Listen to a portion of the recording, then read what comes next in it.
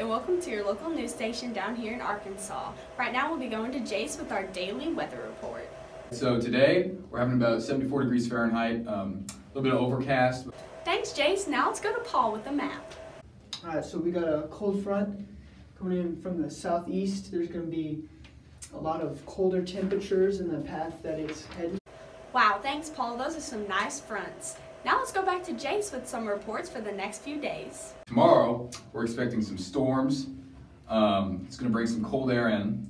And then Friday we're going to experience about 60-degree temperatures, so you're going to want to bring a jacket with you. Wow, thanks, boys. Thanks for watching our news station.